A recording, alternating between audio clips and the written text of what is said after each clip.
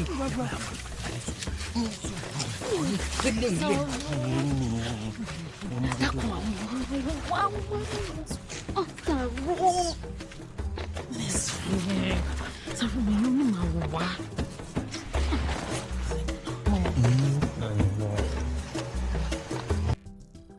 series begins by introducing us to Oyo once again, the land Saro and Arolake both eloped from. Today is a normal day. The market men and women were busy buying and selling when suddenly a thick black mist appears in the sky. Everybody scatter. It was the Akalabed scattering everywhere. The whole market emptied within minutes. Then we see Fashogbon, the wise man, wake up in his room, worried and disturbed. He says, "Oh, mythical Akalabed, what's the matter? Please, calm down." At this point, I am sure you know why the Akalabed is doing this. If you don't know, kindly first go back and watch the part 1 of Anikulapo on Netflix, or you can just watch the recap by clicking this tag. Then, you can come back to watch this recap. Now, we see dead Saro wake up in a thick forest, the great beyond. Remember, he died in part 1, right? Now, this is his spirit in the great beyond. So he gets up, looks around and starts walking with his clothes torn. He enters a road. First, there was no one but him. Then he looked again and suddenly he saw a long queue of people walking. What's going on? Both young and old, he quickly joined them. In fact, he tried to jump the queue. He asked a man ahead of him, "Please, where are we going?" The man says, "What kind of question is that? Are we not heading to the same place?" Saro says, "But please, where are we heading to?" The man then replied him saying, "We are on the gateway to heaven." Gateway to heaven? Saro then recalls that earlier when he was killed, the Akalabed resurrected him. So how come he's on the road to the gateway to heaven?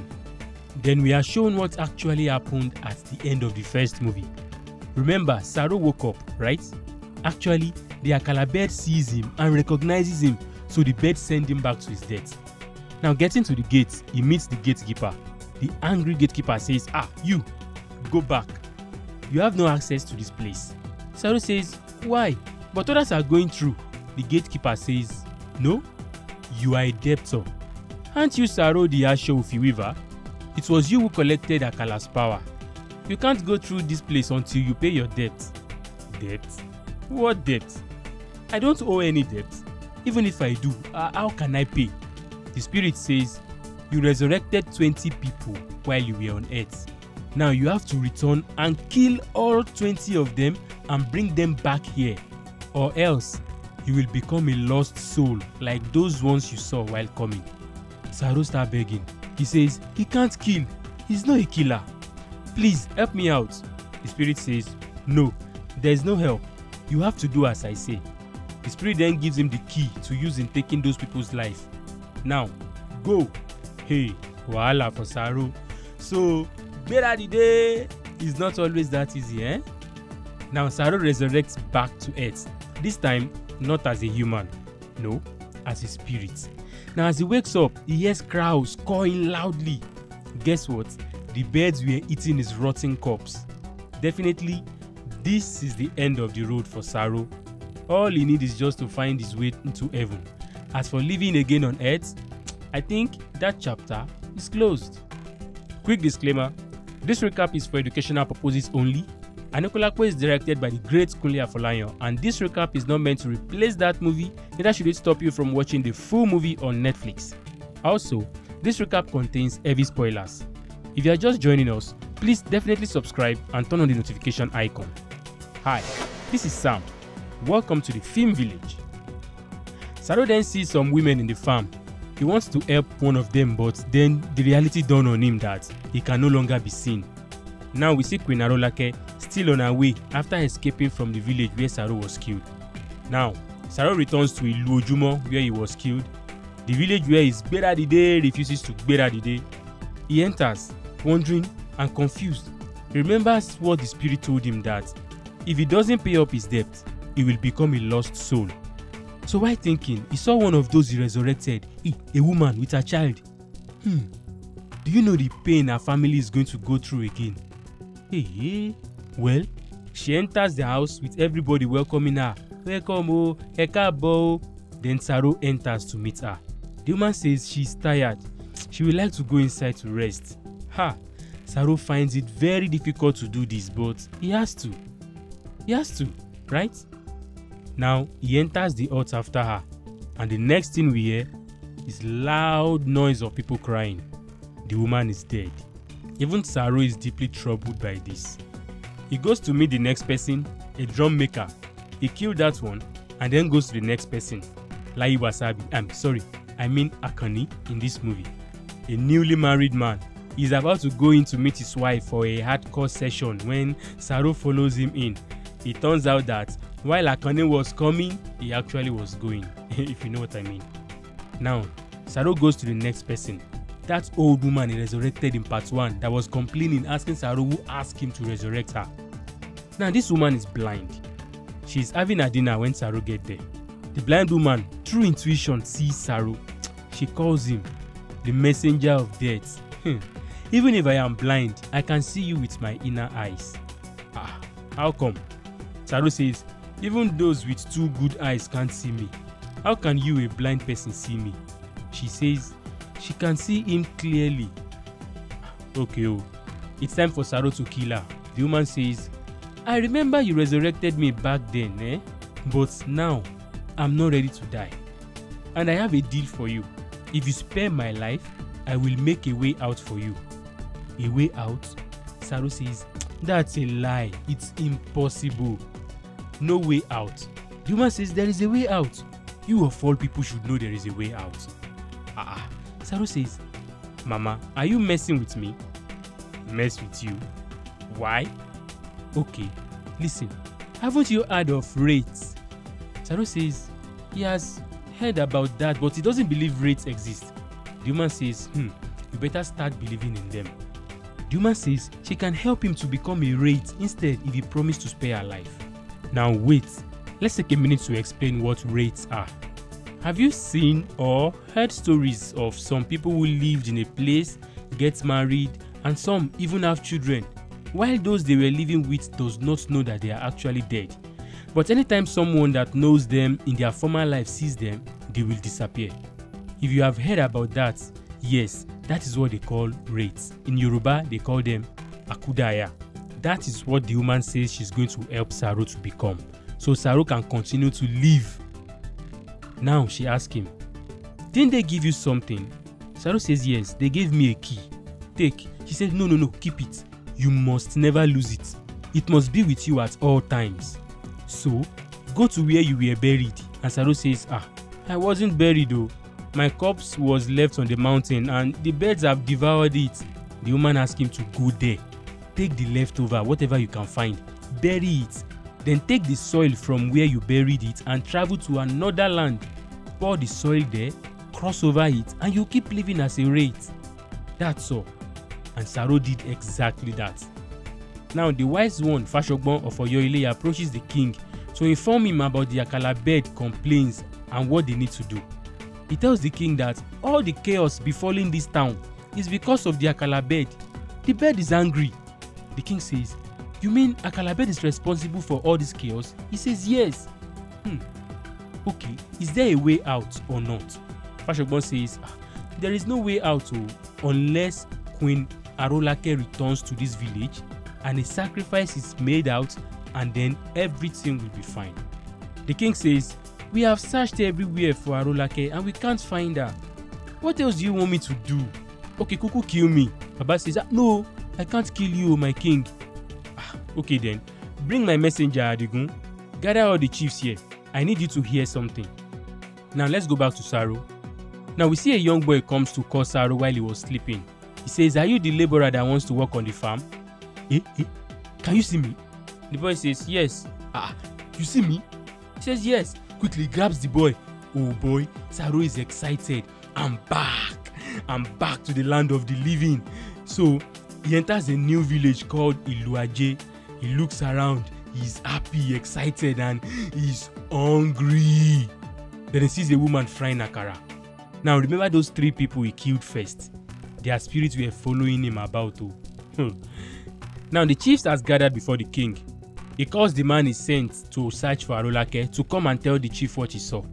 The man narrates that, hey, while in the forest looking for Queen Arolake, he saw someone.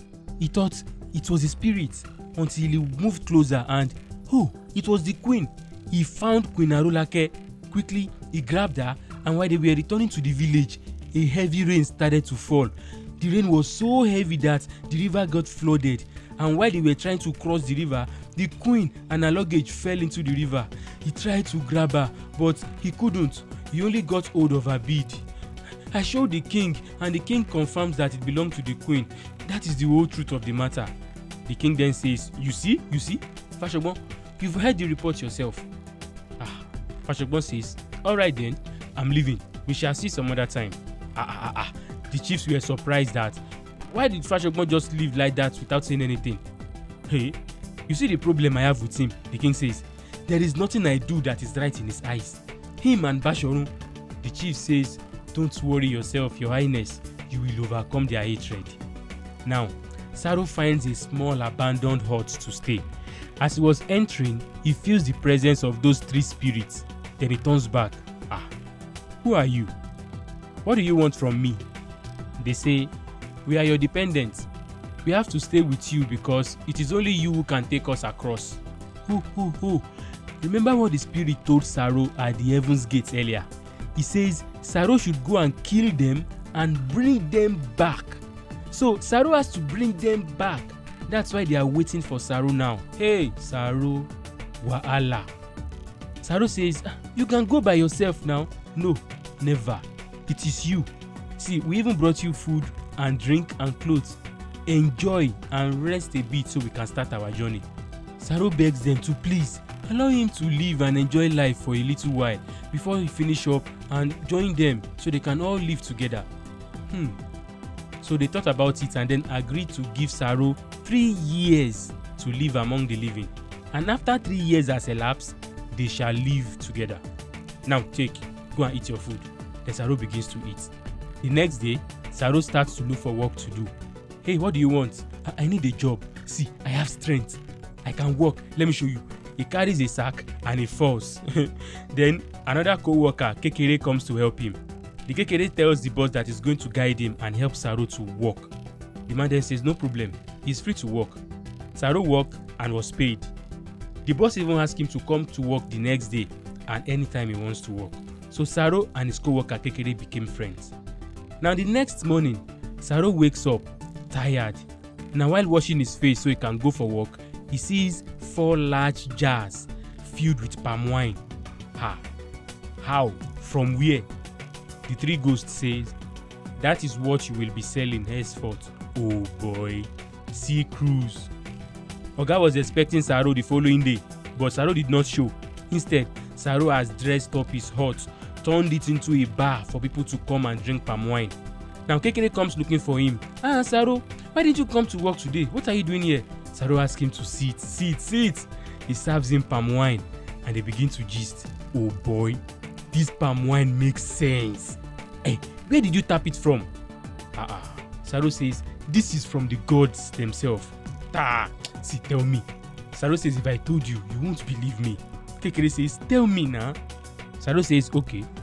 I woke up and I found palm wine behind my house. That's impossible. Before we know it, people have started gathering, one after the other. Saro serves them. Oh my god, this palm wine tastes amazing. So the other palm wine seller was only selling water for us. This is the real palm wine. Now more people start to enter.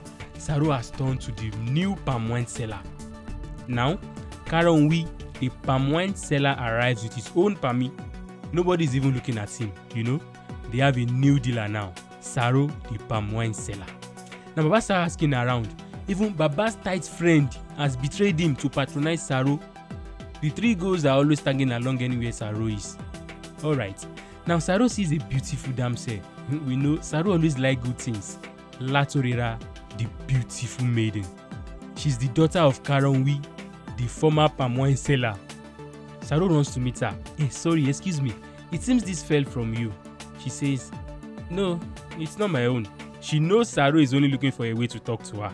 See, Can't you see that it's bigger than my wrist? So it's not mine. And next time, use another format. Saro then tells her what he wants. She says, listen, first of all, in this town, it is not right for men to run after women like a dog. Also, my father will not be happy seeing me with his rival. Saro says, don't worry, even your father will love me after tasting my palm wine. She says that can never happen. And suddenly, we see her father walking. He starts complaining.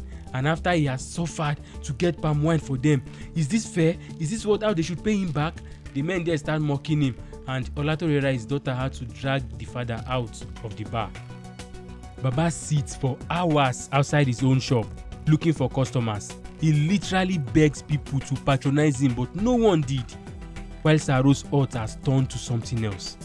Saro and Latorera now meet in their meeting place. He starts frolicking with her. She says, no, nah, people may see us. Saro says, stop it. Without wasting time, we know Saro now. We know Saro and his promiscuity. He pulls her down and has sex with her. Now, Latorera arrives home that night after the pounding from Saro to meet her father, drunk, complaining about Saro. And now that his own daughter is now coming home late again, I feel for this man. He lost his customers and business just like that. Now he is about to lose his daughter. Baba says he knows what he will do. He knows what to do to fix things. And he needs the daughter's help to carry it out. Baba has a plan for Saro. That night, Olatorera goes to meet Saro at his house. The three ghosts saw her coming and they know what she's coming for. So Olatorera enters and as usual, Saro starts pulling her to come over now. He wants to show her he's a real man. She was like, no jare, see, come here. Yes, another round. Hey, Saro, this year, no grief for anybody. Now she sleeps over. The following morning, as Saro goes to fetch his palm wine from the jars, Olatorera sees it. She has found his secret storage. She says, please don't be offended though, if I may ask. You don't tap your palm wine, right? It seems you fetch yours behind your house. Saro just walked away from her, ignoring her totally. Are we fighting? Saro says, Latorera, I know your father sent you to watch me. I know. Me? No. Okay then. Saro says, why is your father throwing yam at goats just like that without looking back? Don't you know that goats will always eat any piece of yam thrown at it? You see the gist? Saro is calling the girl yam and that her dad planted her to entice Saro so as to find out his secret. Then she gets angry that Saro could compare her to a yam. Saro quickly pulls her aside. He says, see, he truly loves her and he wants their love to be natural, mutual and not deceitful.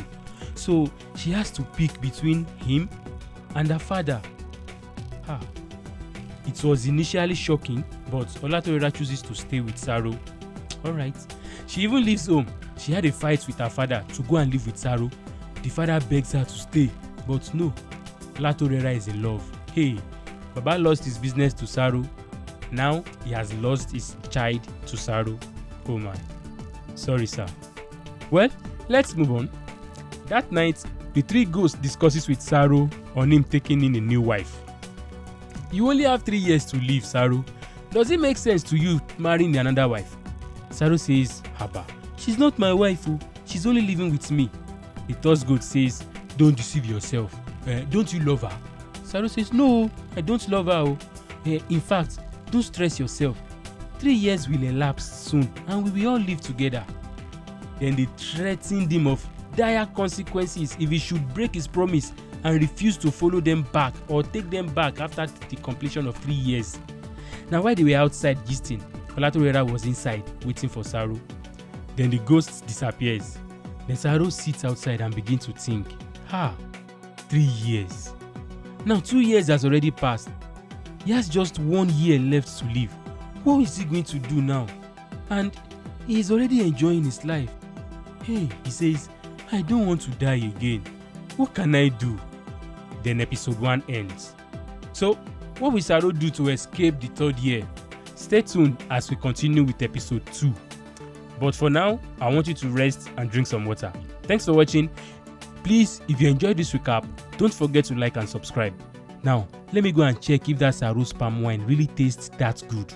Wait for me, I'll be back. Until then, I am Sam, and this is the Film Village.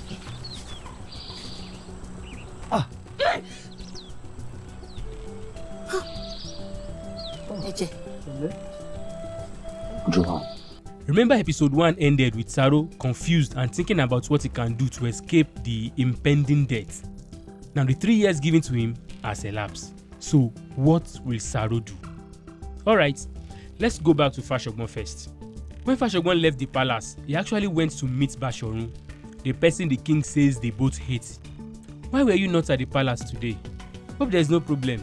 Bashorun says, no problem, please have a seat. I'm almost done. So what are these men cooking? What is going on between them? Now at the palace, the chiefs are also confused. They are wondering why Bashorun no longer comes to the palace to meet the king.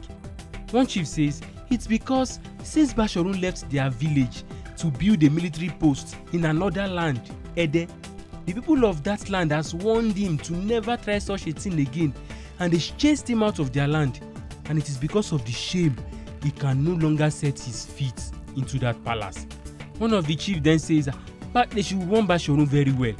Why will he go and build another military outpost on another people's land? Bashorun is only looking for their trouble. They should avoid anything that will bring fights between Oyoile and the people of Ede. Now, Fashogbon and Bashorun are also discussing about the king, that he no longer listens to them or take their advice. Instead, he prefers the sweet words of those idiotic chiefs instead.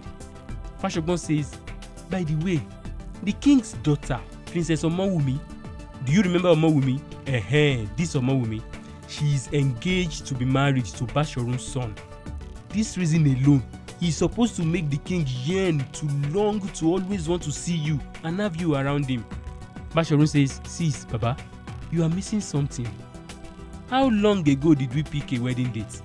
Is it not the king that keeps postponing it? That means he doesn't want us to be in-laws. Fashogbon says, maybe the king is scared though. Maybe the king feels that if his daughter should have a male child for your son, that means your family may end up ruling this land, and the king doesn't want the royal blood to leave his own house. Bashorun says, well, that could be the reason. Then another chief, Iyalode, says she does not think Bashorun not coming to the palace is because of shame. She thinks Bashorun is angry. And Bashorun is angry because when Bashorun suggested that they should form an army to protect their land, all of you were against him, and that is why Bashorun is angry. Another chief says, they can't form a military outpost now because there's no money in the treasury. Then we go back to Bashorun telling Fashogbon that the king also says the reason why he was delaying the marriage is because there is no money to fund it. So Oyoile has no money. They have no money for the king's marriage. They have no money to protect their land. So what are they going to do? Bashorun then says he will not just stand and watch how a bastard ruler of another land, Ede, will disrespect his own land, Oyoile, and the king is doing nothing about it. No, he cannot stand it. That was why he went to war with them. Unfortunately, the Ede warriors embarrassed him, and he has been unhappy since then. Now wait, Fashogbon then reminds Bashorun, come, did you give sacrifice to Eshu as I instructed you before going to that war? No, I forgot. Oh, that was the reason why you were defeated by the people of Ede. Fashogbon then says, see, that's not all. All my efforts in trying to make this land be at peace has been futile. I've carried out sacrifice over and over, but still nothing. If I kept saying, unless Queen Arolake returns to this land, that is the only way we can appease their Kalabed. Bashorun says, but Arolake is dead. Fashogbon says, no. If Arolake is dead, Ifa would not suggest that we find her. Okay, have you told the king? Baba says, the king refuses to listen to him. Bashorun then says, he will do whatever he can to make sure Queen Arolake is found. By the way, who brought the report that Arolake is dead? Baba says, Adigun. Adigun? Then they brought Adigun to meet Bashorun. Adigun? Strong man. Well done. Come here, come here. I'm happy to see you, eh? Rise. He says, sir, don't worry, this is my house. You can see it. Then he stopped eating and orders people to come and pack the plates. Now, Adegun is anxious, a little bit scared even. He doesn't know what is going on. He says, sir, I hear you have question for me about the death of the queen. Bashorun says, Adegun, calm down, calm down. I don't have any question. I just want you to clarify something to me and I will be happy if you do. Adegun says, I have said the truth. I found her and when we got to the river, as she was about to cross, I let them... Wait. I've heard that version before. Is there something else you would like to tell me? Bashorun knows Adegun is hiding something and he wants him to speak. He tries to calm him down. Then he tricked Adegun. He says, he has discussed with the king on how to reward him for all his good work. He should not blame himself for the queen's death. See, you see that food? It's for you. Everything there is prepared for you. So eat and feel fine. Oh, quickly, Adegun digs in and begins to eat. Bashorun was looking at him suspiciously. Then he licked his lower lips. Again.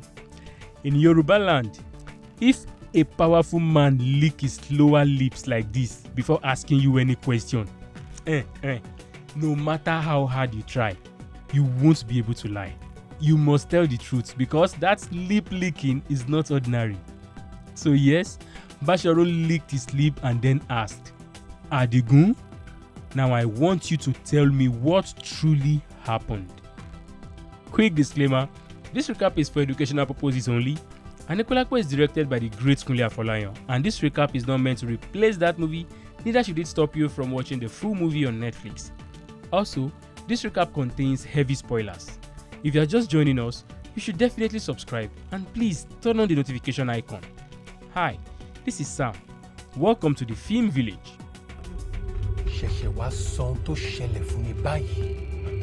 Now Bashorun asked him to tell the truth. He was about to lie, but he couldn't. Before we know it, Bashorun brought him to the palace to confess to the truth himself. Your Highness, he said, what's wrong? What's wrong? Now, Adegun, tell the king and the chiefs everything you just told me. Adegun could no longer lie. Then he told them the truth. He says, 14 of them were sent to look for Queen Arolake and they searched for days and months, but they couldn't find her. So one day, while he was tired, resting, a snake bit him. He staggered, looking for help, until 2 men came to his rescue. They took him into their village, and the next thing he knows was someone screaming, "Beradide!" As he opens his eyes, he sees Queen Arolake and Saro. Now, because of the help they rendered him, 3 of them planned for him to return home and lie to the king that she is dead. He only lied. He did that to repay their kindness for saving his life. The king got angry. So you lied to me. So the queen is alive? The chief and everyone is surprised to hear that Saro is also alive. They say, but we killed Saro. How come he's alive and powerful? The king then ordered that Adegun should be punished and that all the hunters should be sent out to start searching for Arolake and to bring her back to Oyo. That night, the king was sleeping. He kept dreaming about his lovely wife, Arolake. Then the next morning, we see Awarun, Saro's ex-sugar mama, who is now with Bashorun. She brought some bad news to him. She says she lost 100 bags of her cocoa pods. She complained that her business is not going well because of the bandits and the Ede soldiers. Bashorun then promised to give her security to assist her. See, come inside, let's do something. No. Wait, let's do that later tonight, I'll be expecting you. Now, some of the hunters in search of Arolake then enters Ojumo land, the land where Saro was killed. Now, the mouthpiece told them that Saro and Arolake are no longer in this land. He says, although they lived there for a short period and they left, no one knows their whereabouts. So please, help us tell the king that that's all we know. We don't know where Saro and Arolake is. Alright, the hunters leave. Bashorun says, Your Highness, this is the time for you to take this matter serious before more chaos and deaths happen in this town. The king says, "You are stupid for saying that. Eh? Are you saying I'm not doing my job properly? Listen, I'm a king. You better be careful. You that you are advising me. Okay, what effort have you personally made for her to be found? Eh?" Basharun says, "She is your wife.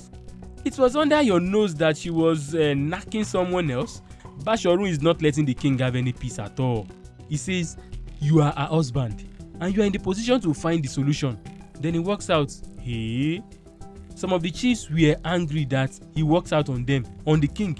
The king then orders that everybody should join in the search, and whoever finds Arolake will get a huge reward, big money. Now, Awarun's goods are ready for dispatch. The warriors Basharun sent arrives to protect her. Haha, only 9 of you? The armed robbers that attacked us the other day are heavily armed, and over 30 of them, and they look stronger. Hey, shut up your mouth there. Awarun apologizes on his behalf, but then still asks them, "Hey, those men are armed robbers and not mere thieves. How will just 9 of you challenge them?" The warrior says, "Don't worry about that, ma. We will conquer them." It's okay. Now, that night, Basharun sits thinking about the news he just heard about Anikulapo and the kind of power to resurrect. He says, he will like to be Anikulapo. He wants to have that power to resurrect so that people will fear him, including the king. But how will he get that power? He says, "I have to find Saro." The next morning, Basharun gets up and goes straight to meet Adegun in jail. Now he made an arrangement with him and says, since he is a very good bounty hunter, the only one that was able to find Saro and Arolake so far, now he needs his service again. He wants him to go and search for Saro, and if he could find Saro, he will set Adegun free. So will you do it? He says, "Yes sir, I will go." Good. You have 2 weeks to find him. But if you return empty-handed, your blood will flow. Awaru then tells Basharun that night that his warriors insulted her earlier. Basharun says, "Sorry about that.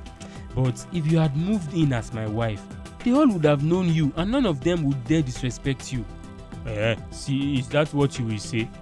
"I can't marry you," Awaru says. "I already told you the reasons." Basharun says, "You are not too old to marry me. Also, you are the only person that brings me joy since I lost my wife.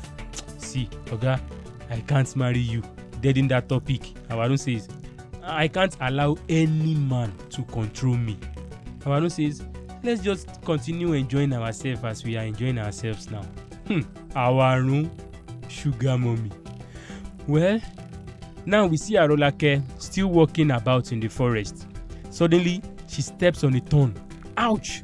She begins to cry, limping. This lady has suffered a lot.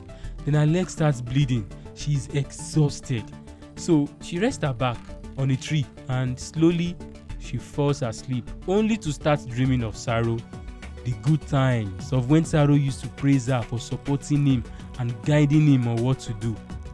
Then she wakes up only to see some villagers passing that same road. They ask her, "What are you doing?" She says, No, there's nothing wrong. And she's only tired and she decides to rest. The man says, "But why are you traveling alone? Or are you also going to Wewegbo town?" She says, Yes. They ask her to join them. Akin, their younger brother, notices that she's bleeding and decides to help her. He also helps her with her bag. Now on the way, Akin asks of her name and introduces himself. He asks where she is from and she says, "I'm from the neighboring village." Akin says, "Which neighboring village? But you said you are heading to a Wegbo village, eh? So are your parents living in a Wegbo?" She says, "No, I am all by myself." Then they continue walking. After a while, she asks them to keep going, that she can no longer walk. She's tired. She says she has no strength to join them. Then Akin then asks his senior sister to wait, that they should rest and wait for her. For where? No, see, we are leaving. She asks Akin to leave, join them, go with your family, we'll be fine. And if she perish, well, she perish. Akin drops her bag and then joins with people. Now while Arolake was sleeping, in the darkness of the night, one strange looking creature walks up to her. She wakes her up. "Hey, human, how did you get here?" Hey. Wahala. Who are these? Yeah? Other strange creatures started coming. They started walking close to her.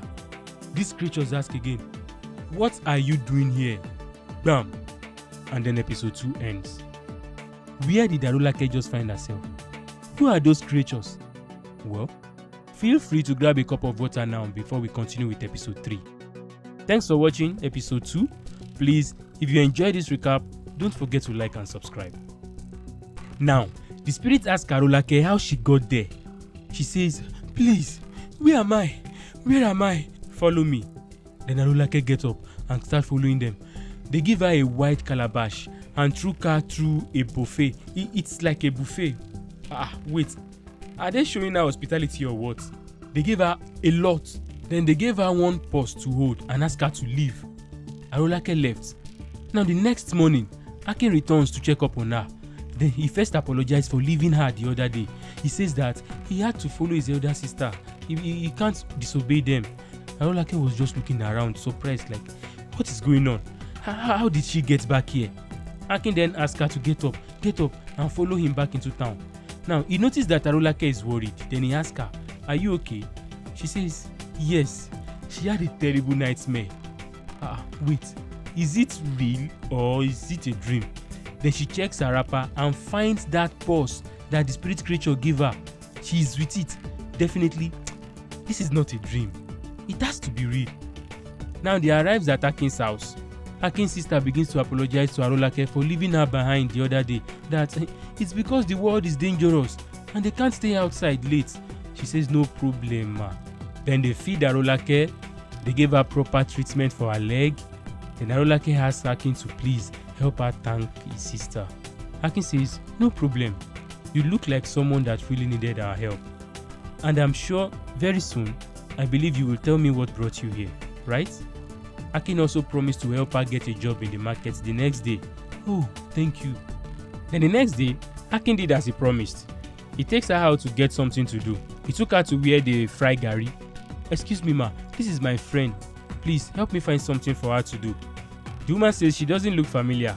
Akin says she is new here. Then the woman asks, are you single or married? Akin says she is. Akin, calm down. Let her answer for herself. Arulake says, I don't have any husband. I can't employ you. Why, ma? She says, all these young men will not let you concentrate. I don't want something that will disturb my business. Also, I need someone that is strong. I don't think you have the strength.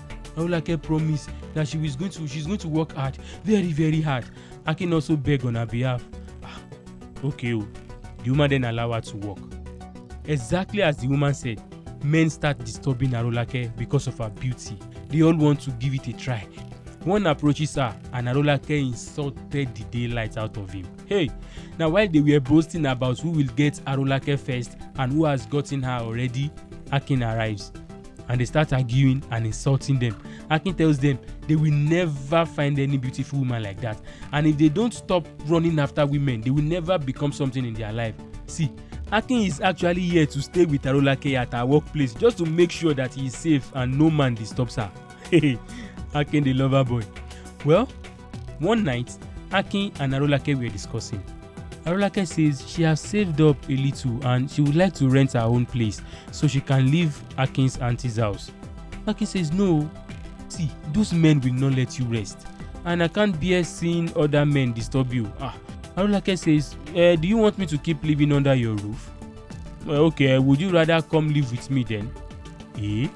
Now, after persuading her and Arulake is not getting the point, he says, okay, do whatever you like. Later, Arulake enters to check that small purse that the spirits gave to her the other night. She is reluctant to open it. She shakes it, she feels something inside.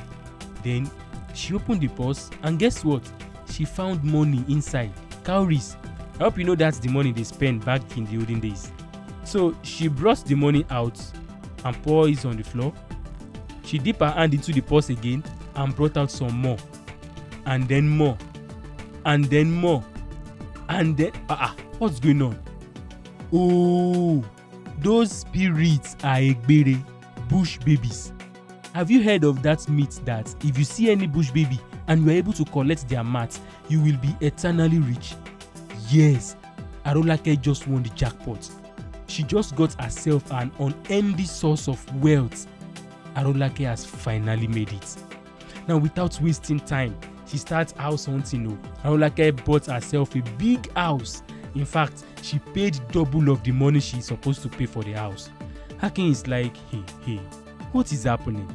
When did Arolake get so rich?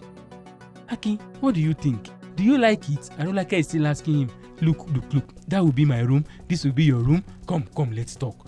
See, where did you get this money, Arolake? Arolake says, if I tell you, you will not believe me. Akin says, try me. Okay. Remember the other night in the bush when you came to help me? I told you that I had a dream. So what happened is that... Oh, wait. Arolake then remembers that, hey, she trusted Saro with her secrets back then and he betrayed her. Is she about to make the same mistake again? No. She froze and then changed the subject. She says, she found the money in the bush. Akin says it's a lie. Arolake says, I'm not lying. Anyway, Akin had to believe her.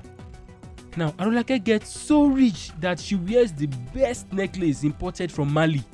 Her maid says, Ma, you look like a queen. I'm not a queen.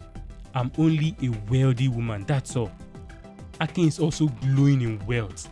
He came back from traveling to visit her in her chamber. He brought her a gift, a hand fan made from feather.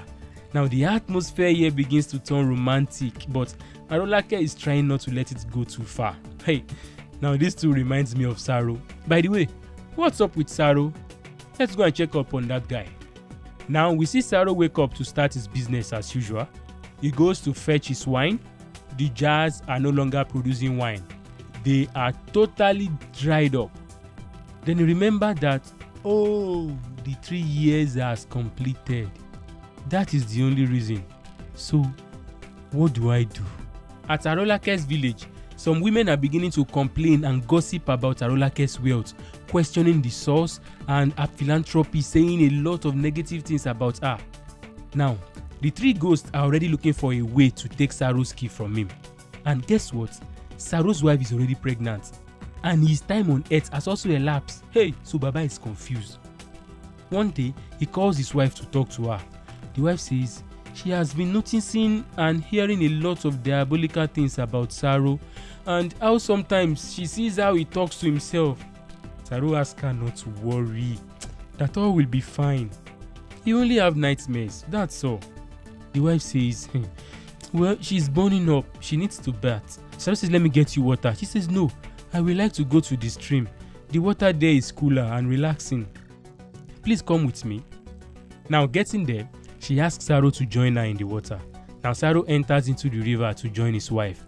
And while she was pouring water on his head to cool him down, Saro then dipped himself into the river. It obviously shows that Saro feels relieved. For the first time since a long time, Saro feels free. There was nothing disturbing him. Nothing weighing on his mind.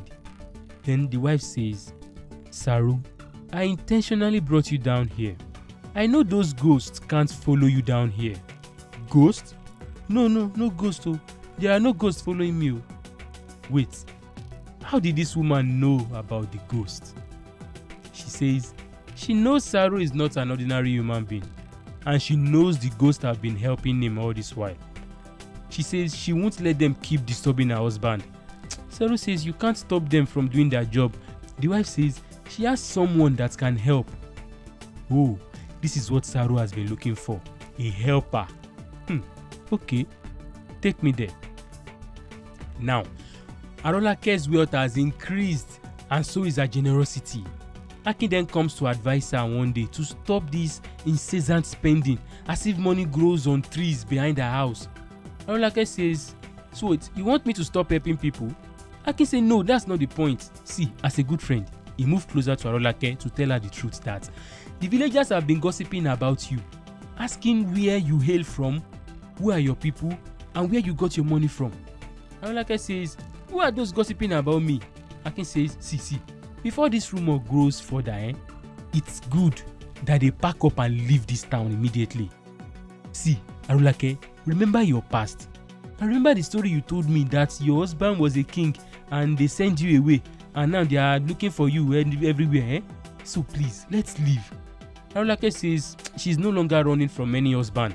She's tired of running. See, there's a huge bounty on your head for anyone that found you. Arulake says, but there has to be another way. There has to be another way. She can't keep running. Even that night, she could not sleep. She kept thinking of a solution. Then she got an idea. She tells her king that she's going to need his help. So, what is the help? Immediately, they hired security men to start guarding her and her house in shifts. She reduced her going out. Even anytime she chooses to go out, she must have her face covered. Fine. Now, Princess Omowumi and her fiancé Afolayan were playing games and teasing each other. Now, their conversation was going fine when her mother calls her to come have a dinner. At the same time, Afolayan's father Bashorun is also leaving the palace. And unfortunately for this guy, at that very moment, the man sees the princess removing the cap on the head of his own son. Hey! Such disrespect. How can a woman remove your cap from your head? What an insult. Queen Mother also sees this and she immediately knows something is wrong. She quickly calls her daughter away from there. Come and eat your food. Please come and eat your food. When Afolayan gets home, the father lambasted him, calling him a fool. Is she because she's a princess that you allow her to remove cap from your head? What an insult and a shameful thing from you. You don't even respect yourself, young man. Get out of my sight. The mother and daughter also gossip about Afolayan's father, how strict he is and how calm his son is. The princess says she loves the son so much. One day, we see our king enters the palace of Oyoile riding on a horse to meet the king. The husband of Arulake. Wait, is this man coming to betray Arulake? Oh no. Well, let's hear. Akin says his boss, Lady Ashake, sent him to the palace. That she will be visiting Oyoile and the environs and she will be staying for some time. So she needs the king's approval and protection. The king then asked him that, what does your Lady Ashake want from me that made her choose to visit Oyo? Akin says, nothing, no. She just wants your favor, sir. The king says, if she wants a favor from me, she would have come by herself and not send anyone. Akin says, no, your highness. My lady is a widow, and since the death of her husband, she decides never to see any man again. In fact, she covers her face now. The king says, is she that beautiful? Akin answers, yes, she is gorgeous. No problem. Tell her that she is welcome. We appreciate her gift and we will protect her when she gets here. Hey, guys. Arulake is coming back to this place where she left. What is going to happen? And this king is already asking if she's beautiful and that she's a widow. What if he woos her? Anyway, let's see what's going to happen. So that night, Queen Wojuola questions the king for receiving gifts from a wealthy woman. Why? The king says, she just wants protection now because she wants to visit Oyo and the neighboring town. The queen is just too jealous. She doesn't want one wealthy woman to come and steal her husband. Oh, okay. Please, be careful. I want you to be alert. The king says, don't worry. May God protect us. She continues and then the king gets tired and decides to even leave her chamber altogether. They were supposed to, but the king doesn't want that anymore. He chooses to leave. Now back home, Akin tells Arulake that he is worried and scared for his life. He just went to drop such a huge lie before the king without knowing Arulake's true intentions for the king. Then he asks Arulake, why do you really want to see him? Arulake says, I just want to see the king. Akin says, or you just want to sleep with the king, Akin, how is that your business? If anyone sees how jealous you are now, they will think you are my husband. Why can't I be your husband? Am I not good looking? Arulake says, see, she has removed anything that has to do with love from my heart. And by the way, she can't even bear a child. Akin says, no, this is not about giving birth. I love you. Arolake says, it's impossible. Now, the queen mother and others search through the gifts Arolake sent, the shiny and dazzling jewelries and all. Queen Ojuola is still jealous. In fact, she calls her child out of that room. See, don't touch any gifts, please. Now, the three of them gather to gossip about it further. Who is this strange woman coming to Oyoile to seduce the king? What should we do? Now, an idea comes to their mind that next time Akin comes to deliver gifts to the king, they will send someone to follow him to know where he is coming from. Good. Now, Akin comes and he finished dining with the king. The king even asked him to tell his boss, Lady Ashake, that he is expecting a visit. Tell her anytime she wishes to come, she is free. Akin says, okay, your highness. Then Akin leaves. The queen then sent a spy to follow him. Now, as Akin gets home that night, Arolake, with her face covered, comes out to welcome him. The spy has now known the house, but couldn't see the face of the woman greeting Akin. Who is she? Later we see Arolake arranging her clothes in her chamber when the spy peeps through the window, and as she turns to see who it is, who is coming around, and then the spy sees her face. No! This is Queen Arolake. Wahala don come. Episode 3 then ends here. What is going to happen next when the spy gets home and tell the king and queen that he has found Arolake? Or will he even get home, or will Arolake security capture and kill him on the way? I know you are as excited as I am, so stay tuned as episode 4, 5 and 6 will drop next. Thank you for watching. Please, if you enjoyed this recap, don't forget to like and subscribe.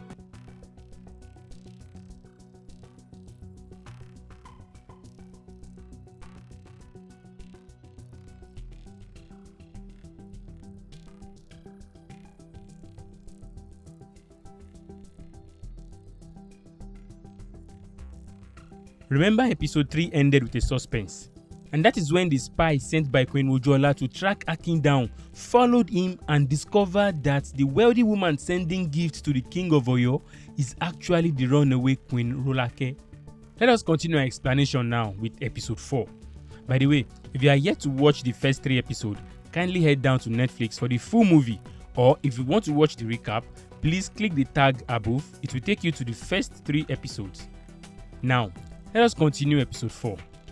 The spy saw Arolake, then she shouts, and immediately he follows the spy on his horse. He chased him down for a few minutes, caught up with him, and then he chops off his head. I told you this was going to happen. Now we see Awolayan, Bashorun's son, making some carvings. A beautiful young lady rests on his bed, waiting for him to at least come sleep with her. Awolayan was not even paying attention to the girl. Then his father enters, sees the girl, and then signals, "Has he touched you?" The girl shakes her head that no, he did not. Then he asks her to leave. Hey, now wow. So this man was setting his son up. Why? Well, Bashorun then says to his son, I see that you prefer playing with your dolls than playing with the lap of women. Or is she not pretty enough? He says, she's pretty. So why don't you sleep with her?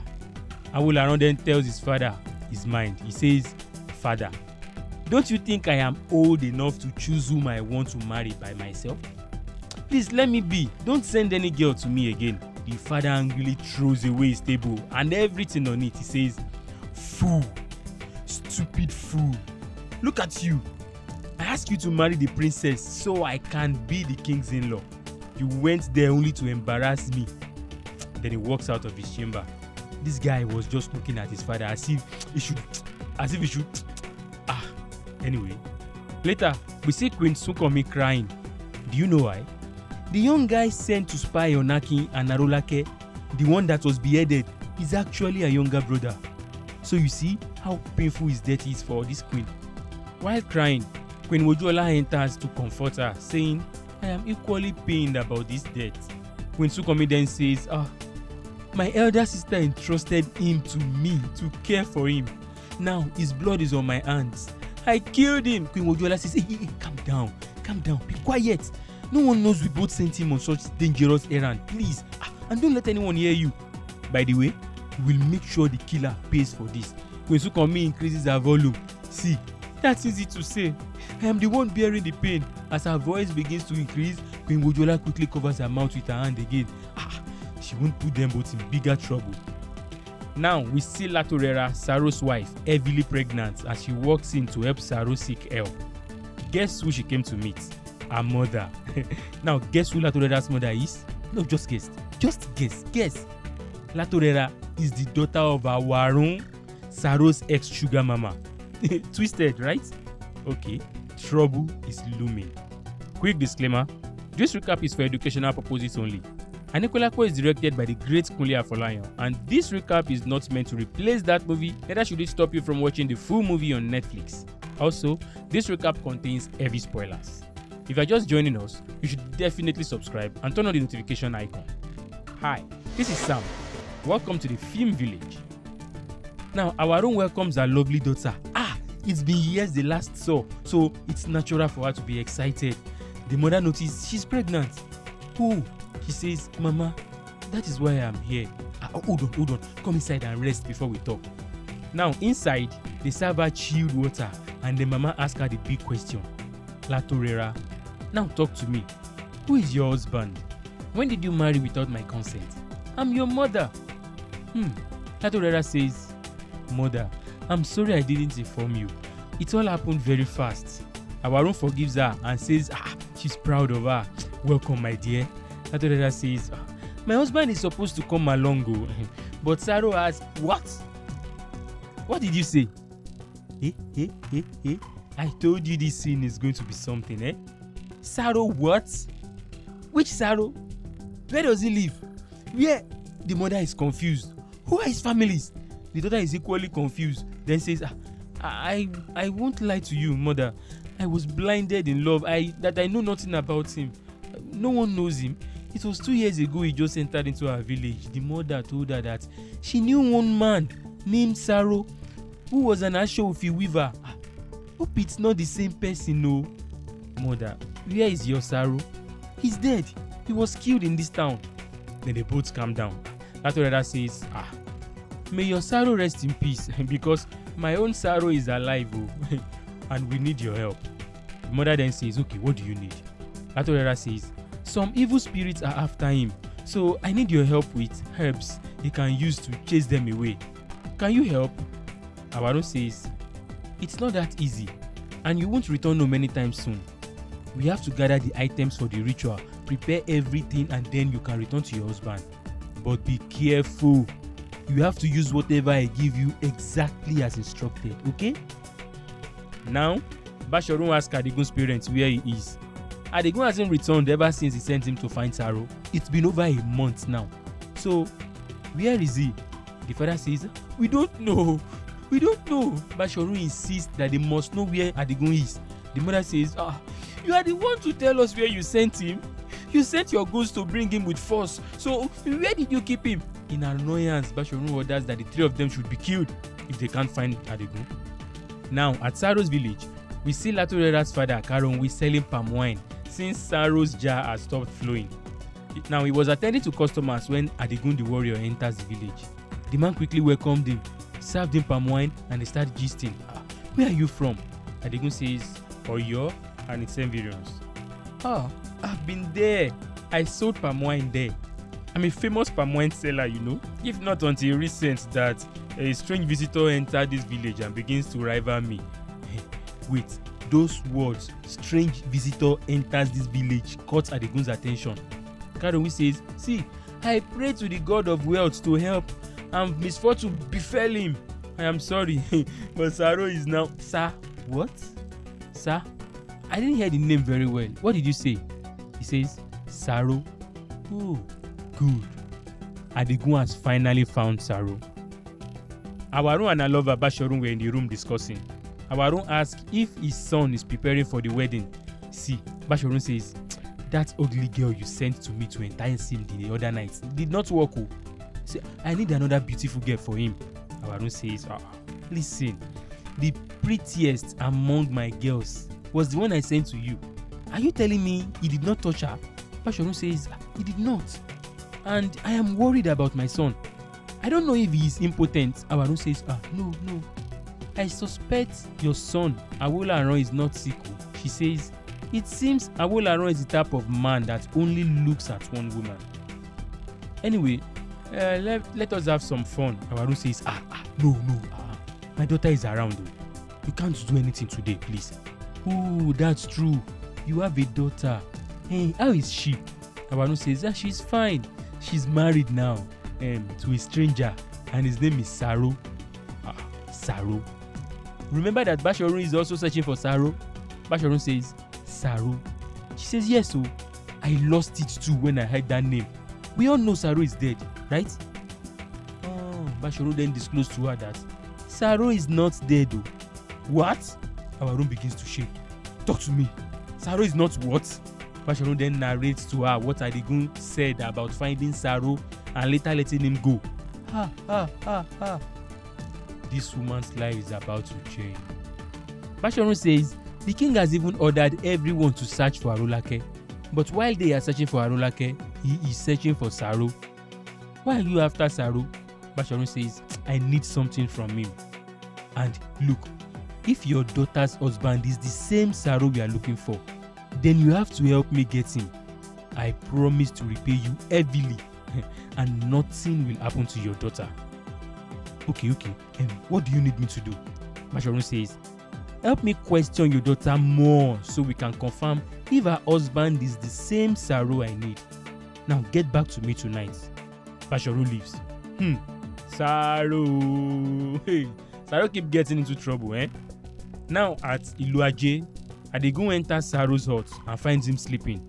He shoots him with a tranquilizer. Saro gets up. Adigun prepares as if then Saro drops like a sack of potato.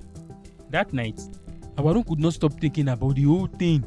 Her sugar boy, Saro, her daughter, and even Basharun. She was still thinking when her trusted maid asked her, what is the matter, ma? What is getting her worried and sleepless? Awarun says, there's nothing wrong. You can go to bed. Obviously, there is something wrong. She even remembers when Saro says he would like to marry her, and her response to Saro back then was that he is too young for her. Then Awarun goes into her daughter's room. Hey, Olatorera, my child. The lady gets up. I need to ask you a question. Nothing much, but please tell me the truth. Your husband, Saro, I need you to describe him to me in full details. Then she begins to describe. He's about 30 years old, light-skinned, tall. Wait. Does he have tribal mark on his left and right cheek? She nods. Awaru then tell her that, hey, it appears the man I told you about is the same man you are married to. Mama, but you say your own Saro is dead. Awaru says, no. She just heard now that he is alive. She then narrates briefly that Saro had issues with the king and the young queen and everything. In fact, he is being haunted presently. Haunted? Why? My child, you have to be very careful. I see disaster looming. Dada says, he's my husband. If anything happens to Saro, I can't leave him alone. Awaru says, listen, Saro and I, you and Saro what? Nothing. Awaru could not tell her daughter that she and Saro used to sleep with each other. Hey, confusion. Well, Awaru even insisted that Olatorera will never leave her house again. She can't stay with Saro anymore. She says, I will stay with him. In fact, I'm leaving right now. This night? No, you can't. Okay. You know what? Leave in the morning and I will come to visit you. Awaru is scared of losing her daughter or her baby because of this issue. So she had to succumb. Hey, Awaru is caught in the middle. She even remembers that she once promised Saro to support and bless his marriage when he finally finds a woman that he truly loves. And now that woman is her own daughter. Interesting. Now at the palace, some maidens were brought before the king. What is this? What an insult. After weeks of sending you guys out, you couldn't find Queen Arolake and you are bringing me this ugly...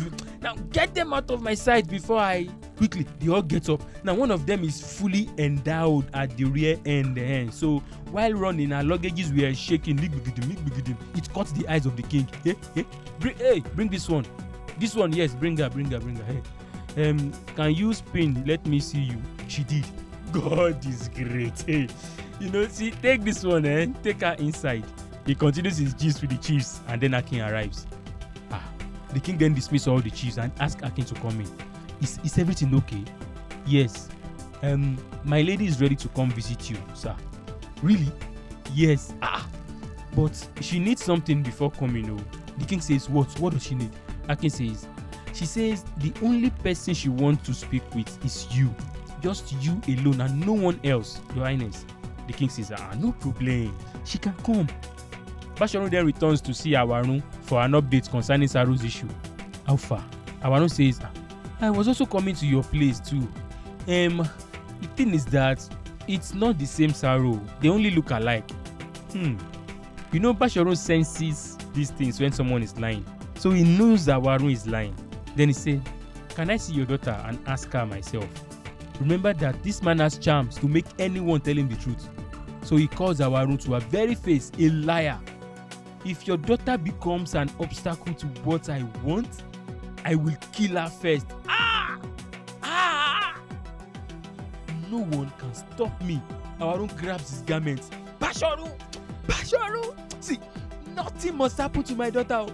If you dare, leave my daughter alone. Leave my daughter alone. Leave her alone. Okay, let me ask you one more time.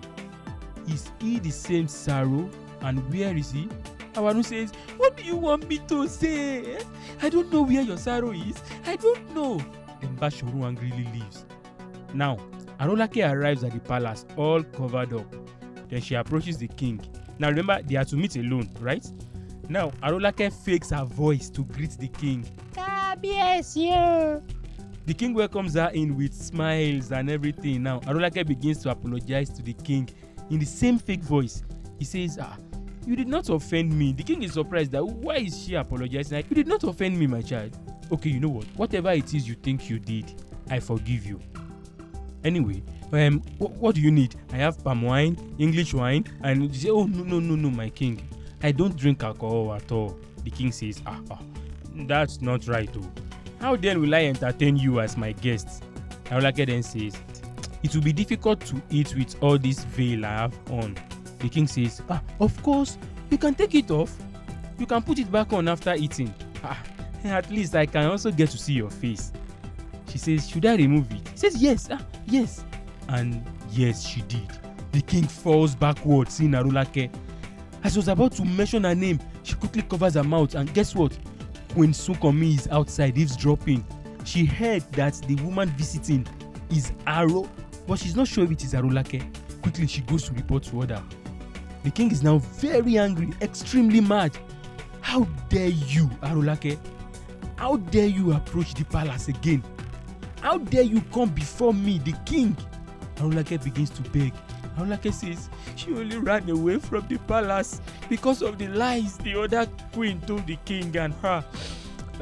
She knows the king will not hear her own side of the story, so she had to flee. The king says, you are a liar. My daughter, Princess Omowumi, caught you and Saro red-handed. She told me everything. Arolake says, it's a lie. Her mother told her to tell you such lies. The king says, anyway, let's set that aside. Where did you get this wealth? Arolake says, I can't go into such details for now. Now, while they were gisting, Akin is outside, worried. His mind is not at rest. Now, what is going on inside? Are they knocking her or what? Arolake says, she will tell the king everything, but you have to promise me something. The king says, what? I want to return to the palace. Are you mad? You are mad. You that Ifa has requested we take you to the village and make sacrifices to appease Akala. Arolake just wanted the king to forgive her and forget everything, but the king is not even allowing it. Now, impatient Akin decides to leave Arolake with the king. He's no longer comfortable. He can't stand outside where somebody else is doing his woman begin inside the room. So he walks away, Jare. Later, Arolake arrives to meet Akin. Akin says, I hope you have seen what you are looking for with the king. Is that why you left me? Akin replies, yes. What will I be doing there while you are inside fornicating with the king? Shut up your mouth. The two of them begins to fight. Akin then brings out a pouch of wealth. Say, Akin, where did you get it? He starts bringing money from inside, pouring it away, saying, see, give it to him, eh? Give it to him. Give all your wealth to him. You can get what you want from him too. You think this is why I'm with you? I know the secrets to your wealth. And if it was what I am after, I would have taken it long ago. Akin truly loves Arolake, but she's not seeing it. He even says, when the king is done sleeping with you and satisfying himself, he will eventually send you out to be beheaded. The king is only using you. In anger, Arolake says, get out! And Akin leaves. The following morning, Arolake wakes up, calling Akin, before remembering that she angrily sent him out the other night. She quickly approached her guard. Have you seen Akin? Yes, ma. He traveled this morning. To where? He did not say. Okay. Then Queen Sukomi explained everything she heard and saw to Queen Wojola. Queen Wojola says, are you sure you heard Arolake? She says, she heard Aro and then the person covered the queen's mouth. So it may be Arolake. Queen Wojola says, she will go and ask the king. Alright. Now, Arolake dressed up again as her guard enters. He says, you have a visitor from Oyo. Okay, what about Akin? Has he returned? He says no, and he doesn't think Akin will ever return. Hey, Arolake is already missing Akin. Now the king's messenger brought something from the king to Arolake and said, the king asked me to bring something for him. Then she remembers that while the king was trying to have sex with her during her visit. Wait. Oh, so Akin was right.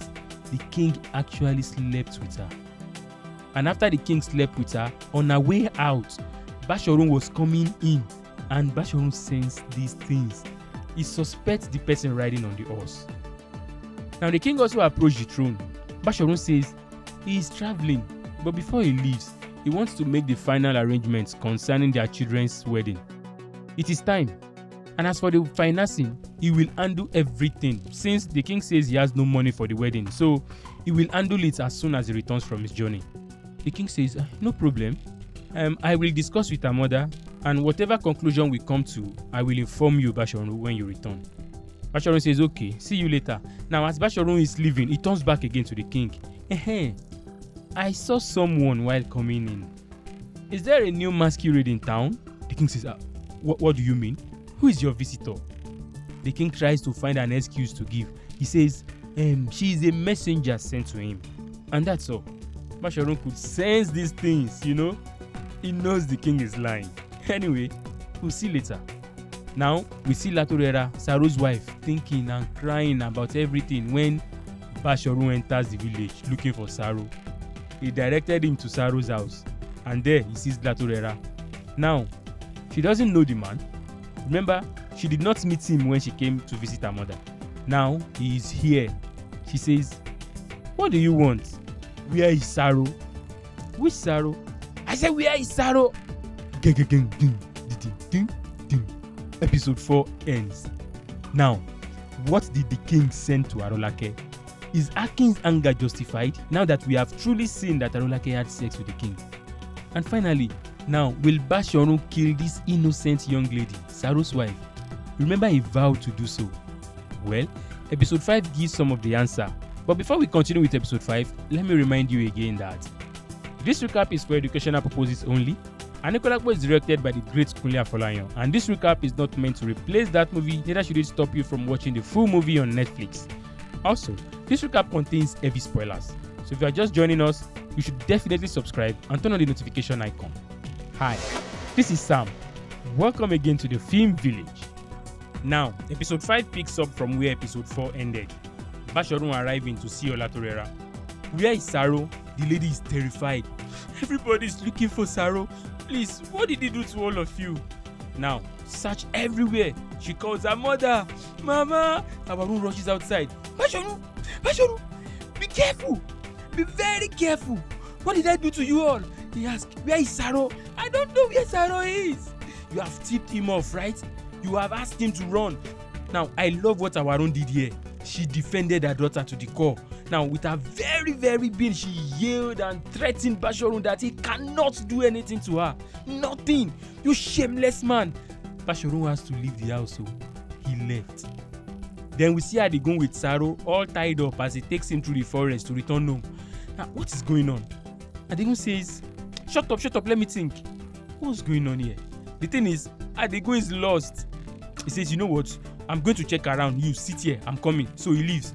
Saro then asks the 3 ghosts following him to assist him. Why have you abandoned me? Please now, help me out. The ghost says, so you can now beg, after you and your wife have made plans to do away with us, so you can keep living. Now you want our help. See, we will just watch as he take you away to where you will be killed, and then all of us can just go to heaven together. Saro continues to beg and asks for help when Adigun returns. Who are you talking to? Oh, you want to shout so the evil spirits that lurks around the forest can come and attack us, Now get up and let's go. Now at the palace, the chiefs are meeting with the king concerning the issue they are having with their neighbor, the people of Ede. Now their problem has increased since they embraced foreign religion. Now another chief advised the king that they should be very careful because it's not good to ignite enmity with the people of Ede. They should avoid fighting the people of Ede by all means. Another chief says, see, let's ignore what Bashorun says about attacking these people. Please, we will be the one to lose if we don't. Now the king then says, since they've been discussing about this issue, will we keep debating until Ede attacks us first? Now the chief that wants peace says, perhaps we should invite the prince in Ede, bring Kuranga here and discuss with him.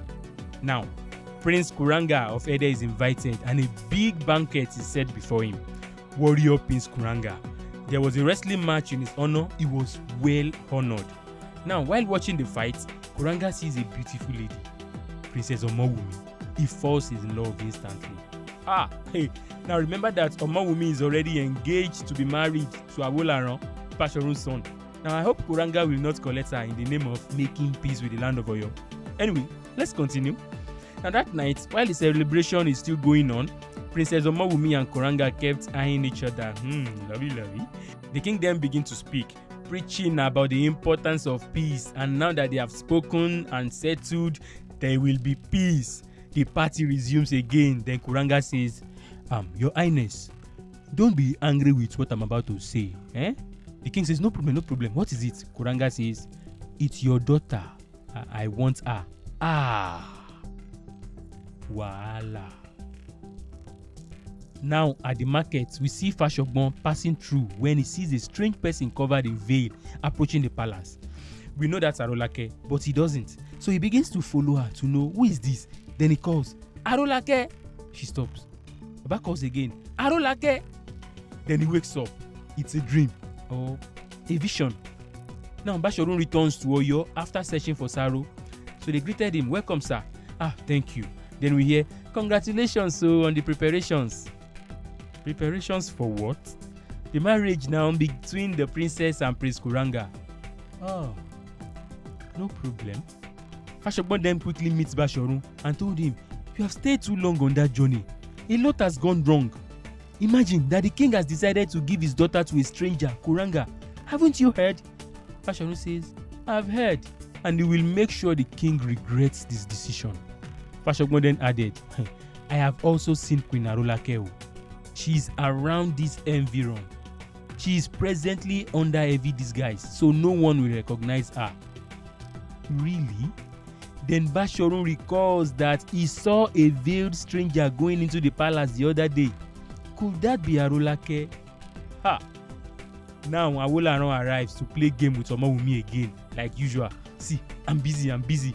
It's like this guy doesn't know something huge is coming. Now Omowumi runs to tell the mother the good news that Kuranga and his family has asked for her hands in marriage, and the king has approved it. She's excited. Come, let's go. The mother then sees Afolayan eavesdropping. Mother says, Omowumi. The princess couldn't even care less. Hi, Afolayan.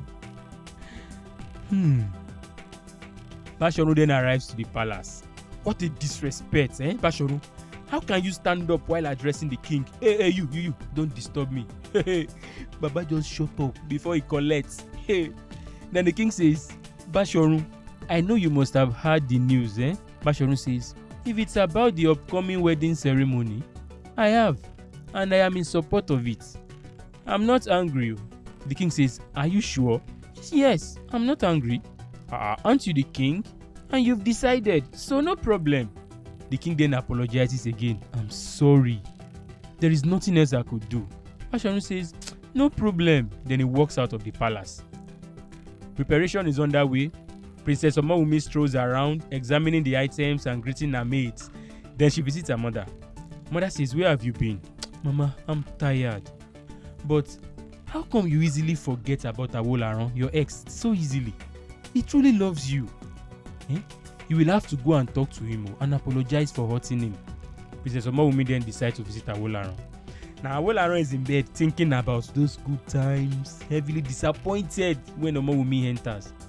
Awolaran, I'm sorry, please forgive me. He says, see, please leave me alone. She continues to beg, but hey, this can be painful. Please leave. Now let's go back to the servants the king sends to Arolake. He says, the king asked me to bring some wine for him.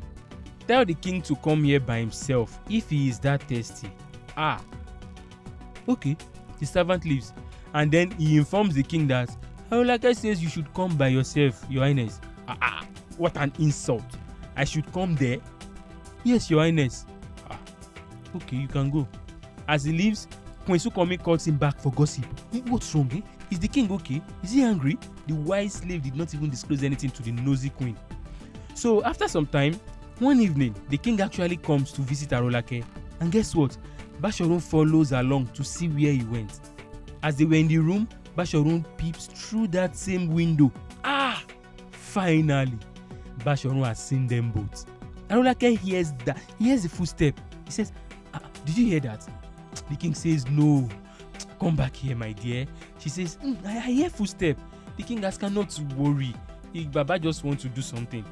The next morning, Basharun officially comes to see Arolake. Now, as Arolake comes out of her room, man, she felt like dissolving.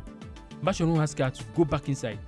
Now, inside, Basharun says, he thought he was dreaming when he saw her the other night. Arolake says, please, what do you want? Me? Nothing, no. I don't want anything. But come to think of it, the king knows the whole village is looking for you, but he chooses to hide you here. There must be something he is secretly benefiting from you. What is it? She says, nothing, no. The king only knows that she is innocent, and the king is making arrangements to bring her back to the palace. So in the meantime, she's just waiting here. Basharun then asks, and how did you become so wealthy? See, the day you will come to beg me with money not to kill you is around the corner. Hey! Now the king calls Kuranga and Basharun to discuss the issue about the marriage. Basharun then suggests that Kuranga and his son should engage in a wrestling match, and whoever wins will be the one to marry the princess. The king says he has never heard of such. Basharun insists they need to wrestle it out. Kuranga then asks, is that what you really want? Basharun says yes. Okay then, tell him to meet me at the arena. Quickly, Basharun gives his son Awolaran a charm to use when fighting Kuranga. Father, what will happen to him? Basharun says he will die or become an imbecile. Father, I can't do that. The father then threatens him that if he doesn't do it, he will kill Awolaran by himself. Bam! The fight begins. Princess Omawumi is anxious. The king is worried. Basharun is eager to see. Then, the first round, Kuranga lifts Awolaran and throws him on the floor. The same happens the second time. He beats Awo out of Awolaran. This guy begins to bleed, and then he looks at his father. And then he brings out the charm to blow on. He throws it away. Why is this guy always embarrassing the father, for goodness sake? Oh no, he still wants to fight. Okay, so he runs away. Awolaran japa. Another embarrassment for Basharun. Omawumi is now angry with Kuranga for beating Awolaran that much. She says she loves Awolaran. They have been friends for a long time, and the love between them is even more than that of siblings. Kuranga says, it's not my fault. Blame the boy's father that instigated the fight. Kuranga then says, okay, I will go and apologize to Awolaran. Is that okay? Then Omawumi then smiles. My love. Oh, nonsense. That night, we see Awolaran's face looking all puppy from the punches and blows, having received the beating of his life. Now, Kuranga was also coming to apologize when he overhears the father and then returns without apologizing. Omawumi is waiting for Kuranga when she hears someone call her, "Princess Omawumi, who is that?" She comes out of the room only to step over Thunderbolt's charm. Now, this charm means that any man that tries to have sex with her will die instantly. But who could do such a thing? Now, the marriage was done. It was indeed a befitting ceremony for the princess and Kuranga. Now comes the night that Kuranga is to sleep with his wife. They all take off their clothes, getting ready for action. Omawumi is already sheepishly excited, her first time ever, right? And Kuranga moves closer to her, lay back, climbs, and suddenly we hear Kuranga has died. Episode 5 ends here. Now, who planted that thunderbolt? Could it be Bashorun? It couldn't have been Bashorun because he was at his house at that time speaking to his son. Perhaps he sent someone. Or what if it is Arolake? Or what if... By the way, what's up with Saro? Where is Saro? Now let's find out if the final episode of season 1 will answer this question. And before we continue this episode 6, let me remind you again that this recap is for educational purposes only. Anikulapo is directed by the great Kunle Afolayan, and this recap is not meant to replace that movie, neither should it stop you from watching the full movie on Netflix. Also, this recap contains heavy spoilers. If you are just joining us, you should definitely subscribe and turn on the notification icon. Hi, this is Sam. Welcome to the Film Village. Episode 6 begins right where 5 left off. Now, everybody rushes to the room to see Kuranga, gasping for his last breath. The king also rushes in. Now, in Yoruba land, it is forbidden for a king to set his eyes on a dead body. So quickly, the servant blocked the king's view and respectfully asked him to leave.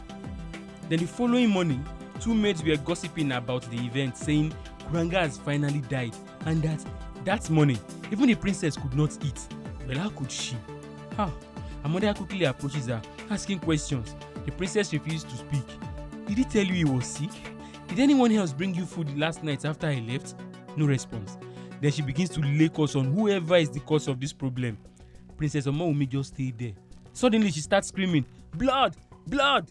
She sees Kuranga's spirit bleeding from the eyes. But her mother couldn't see it. Only Princess Omawumi. Now, the chiefs were discussing the cause of Kuranga's death. It's not hidden to them that the cause of that death could only be Magun, Thunderbolt. Who could do such a thing? Another suggests it could only be the person that is offended by the marriage. That's Bashorun. Bashogbon, say something. Bashogbon says, Your Highness, I don't know. The king then insulted Fashogbon and says he's a liar. Are you saying you don't know that it is your friend Bashorun that laced my daughter with Magun? If not, why is he not here? Fashogbon says, that is not true, Your Highness. Then Kuranga's family arrives to the palace to see their man. How will these chiefs deliver the terrible news to them? Now, getting outside, the chiefs lied to the men that the prince is okay and healthy. May nothing happen to the prince. The man says, they heard something happen to the prince last night. The chiefs insisted that nothing is wrong. Okay then, tell him to come outside and see us right now. The chief says that in their land it is a taboo and it is forbidden for newly married couples to come outside within the first 3 days after marriage.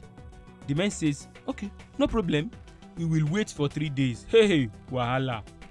Now, Fashogbon then tells the chiefs in front of the king that all this problem is befalling them because the king has failed to listen to his words.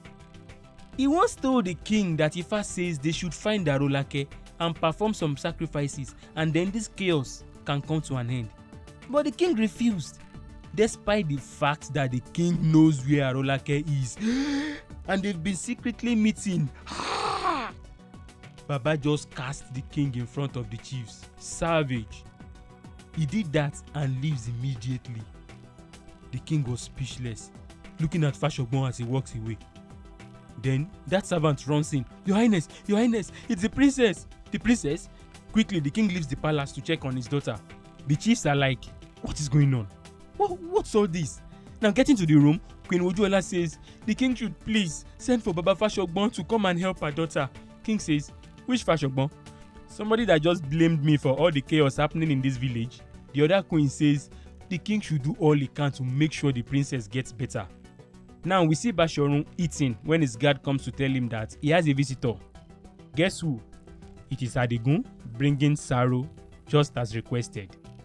He removes the mask and Bashorun begins to laugh. Here you are. Well done. I'm so happy. Thank you. Fashogbon arrives to the palace to then check on the queen. Queen mother then talks to Baba Fashogbon. Please Baba, help us. Your Highness, death is smelling in this room. Please, let's take this girl out of this room now. Quick, quick. They carried her out. Now, Bashorun then visits Saro inside the jail. Finally, we meet. Anikulapo, I finally found you. I have heard a lot about you, and I would like to see you perform. Saro says, he doesn't have any power to resurrect. Taza!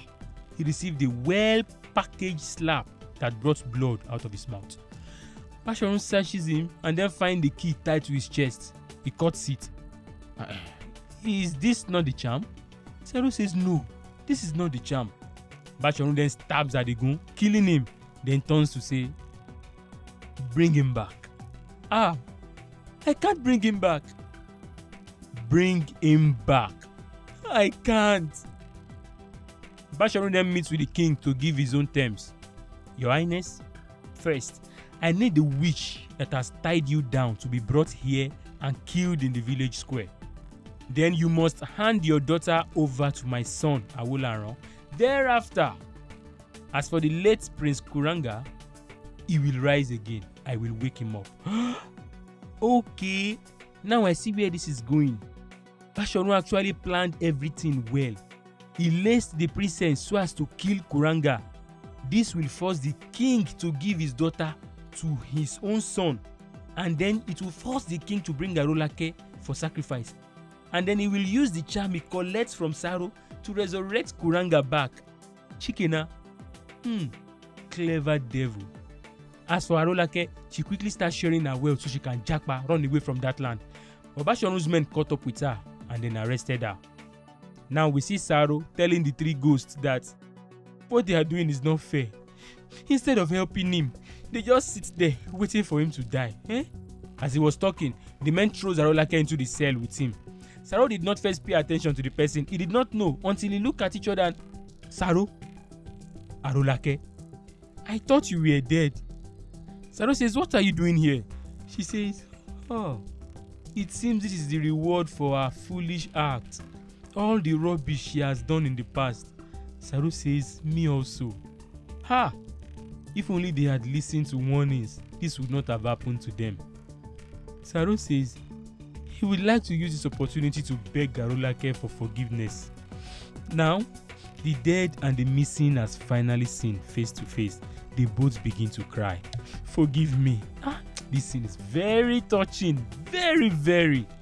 He then begins to help Arolake untie her hands. Now, Afolayan comes to visit sick Omowumi, but she was sleeping. He says, okay, he will come back when she's awake. The mother says, to be honest, you are the person I wanted her to marry. Now, Bashorun then brought Saro to see Kuranga's corpse, and then he asked him, tell me, why were you unable to bring Adigun back earlier? Saro says, it's because he has once brought him back, so he can't do it again. Good. Bashorun is excited. Look at this face. Have you seen him before? Saro says, no. Have you resurrected him before? He says, no. Fine. Now, bring him back. Saro says he can't. Bashorun brings out knife to threaten Saro. Saro begins to beg the ghost to help. Who are you talking to? Who are you talking to? Then the ghost decides to help him. Saro says, I would like to be alone. Bashorun says, no. I want to see how you do it, so I can also do the same anytime I wish. Then the ghost agrees. Then one of the ghosts enters the body of Kuranga, and Saro fakes the call. And yes, Kuranga wakes up.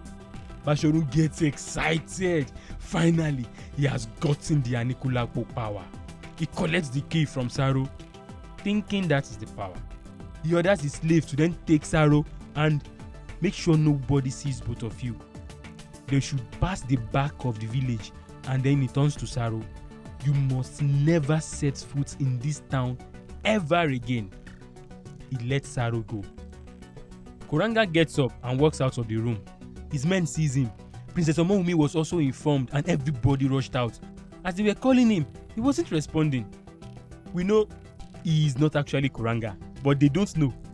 In fact, getting back to Ede, Kuranga did not say any word to anyone. His men kept asking him, what happened? What is wrong? He just went straight into his chamber and laid on his bed. And then the ghost comes out of his body. You get it? The ghost only transported his corpse from Oyo back to the town of Ede. Kuranga was actually dead. Now we see men gossiping about the events when one of them mentioned that people have been saying in the village that Bashorun knows about the death of Kuranga, not knowing that Bashorun's son is listening. Awolayan then goes to challenge his father. Awolayan says, people are saying that you killed Kuranga. The father then says, did they see me kill Kuranga? And by the way, did I not bring him back? And by himself, he ride on a horse out of Oyo? I'm doing all of this just for you. Stop that. You are doing all of this for yourself. The Kuranga you brought back, he has died again. Now go and bring him back to life. This guy begins to insult his father, calling him a fraud, a fake, powerless man. Me? Yes, you. Awolayan has summoned the courage to face his father now. Bashorun then approaches Arolake to tell her how amazing it would be for the entire village to witness her beheading. Bashorun then says, but I can help you. Oh, really? Yes, I will let you go. If only you tell me the secret to your wealth, I will let you go. Arolake says, no problem. Just take me to my house and I will give you whatever you want. Fine. Bashorun then takes her home. Now, I was thinking Akin would have returned to take that pouch of wealth again, but no, it's there. Arolake brought it out and showed Bashorun how it works. Interesting. Excited Bashorun collects it. Now move. But you said you will let me go. Let you go where? Come on, get out of this room. So Arolake actually trusted Bashorun. Funny. Now, Awolayan returns to his house, enters his room that night only to meet Princess Omowumi waiting for him. Seated, waiting for him at their favorite game spot. Omowumi, is this you? Yes. Are you okay? I'm very okay. Let's play, please. Hey. Awolayan and Omowumi then begins to stare at each other. Hey, love. Hey, but wait. Has the magoon been removed from her body? Hey, don't sleep with her, you will die, Anyway, thank God, nothing happened. Then the next day, everybody in the market is talking about the public execution that is coming for Queen Arolake. Fashogbon the wise man was listening to all their conversation as he walks by the market. The next morning, Awolayan wakes up to continue with his carvings when his father enters. Awolayan, meet me in the market square. For what? So I can see you murder an innocent woman. No, I'm not interested. Innocent? In fact, I'm not asking you. The father says, I'm commanding you to meet me in the market square. Awolayan says, he's not coming. Here? Okay, we shall see. Bashorun then gathers the townspeople to kill Arolake. Now, after giving his speech of the reason why she should die, he collects a sword to kill her, and suddenly we see the Ede warriors gather. Attack! Yes, they begin to slaughter everyone one after another. They grabbed Bashorun and repeatedly they all stabbed him to death. Let's go to the palace! Then they leave. Bashorun's guard then freed Arolake, but before she leaves, she collects a pouch of wealth from the corpse. Then the other guys arrives at the palace. The king says, why are you here? Why are you attacking us? Attack you? No, we are not attacking you. If we were to attack you, we would have come in the night when you all are snoring. Anyway, we are here for our wife. Where is our wife? They are here to take Omowumi away. Fashogbon, but you said if we kill Arolake, all will be clear. What is going on? Fashogbon says, Your Highness, Ifa never said we should kill Arolake. Bashorun was only doing his own wish. Then we see a flashback of when Fashogbon advised Bashorun that Ifa did not ask us to kill anyone, no. Ifa only said we should find her, bring her back to the village and do some sacrifice. Instead, Basharun insists that Arolake has to die. See, the other guys are not here for the story. They grabbed Omowumi and the king could not say anything. He watched helplessly as his daughter Omowumi is carried away. The messenger then takes the news to Awolaran. Sir, they have killed Basharun. They killed my father. Then they threw Arolake into jail once again. She started begging them, please, let me go, please. They ignored her and they left. Now, gradually, we see her moving backwards.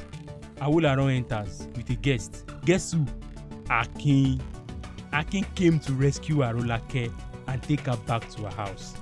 He then explained to her that it was when he heard that she had been captured, he quickly rushed down to help. And he met Awolaran, who promised to help him out. How did you know Awolaran? Akin says, it was during my visits to the king. I met him one time and we played games. Arolake says, what do I do now?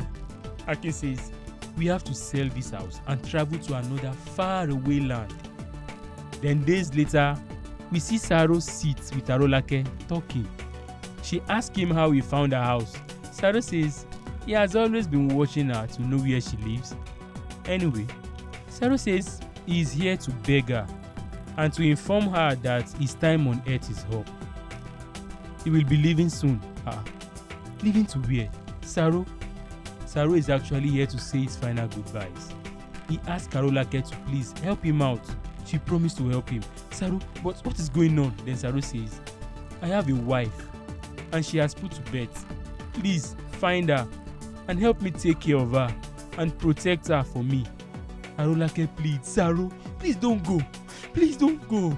He says goodbye and then gets up, leaving Arolake crying. And then she wakes up. Saro came to say his goodbyes to her in her dreams, the same way she was given the pouch in her dreams. She quickly gets up to go search for Saro's wife. Akin wants to follow, but she insists she has to go alone, that she will be back soon. Now, at the gates of heaven, we see Basharun leading the ghosts and others. Now, Arolake arrives at Saro's house to see Awarun carrying a baby. They both greet. What are you doing here? Awarun says, Latorera is my daughter. Is this a baby? Yes. Can I carry him? Sure. What is his name? Awarun laughs. His name is Saro. Very touching. They named Saro's baby Saro. The three women that has been touched by Saro, by touched, I mean impacted in their lives. So stop thinking something else. Anyway, the three women touched by Saro then sits and the camera pulls back, then dolly up and away from them. And this is the end of season 1 of Anikulapo, The Rise of the Sceptre. So what is next? Where is this story leading to? Will Basharun be allowed through the heavens? In fact, why is Saro not with the three ghosts on their way to heaven? He is dead, right? And Princess Omowumi, will Awolaran go rescue her? Is he even bold enough to fight those that killed his own powerful father? Well, we shall see. And until season 2 of Anikulapo returns, we go plaster wait for here. Thanks for watching, guys. Please, if you enjoyed this recap, don't forget to like and subscribe. Until then, I am Sam, and this is the Film Village.